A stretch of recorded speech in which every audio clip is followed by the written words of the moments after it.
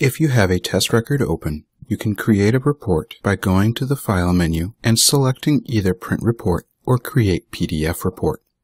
Print Report will bring up the standard window asking which printer you want to send the report to. PDF Report will open a window asking what to name the report and where to save it.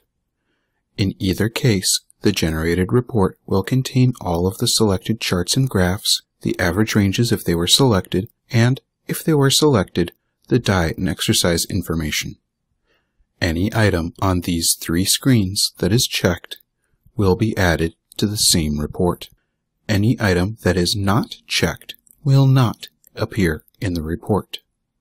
If you want a report with no charts or graphs, make sure that all of the charts and graphs are turned off on the results page. Additional settings for controlling the appearance of the reports can be found in the Report Options window, which is accessed from the Options menu.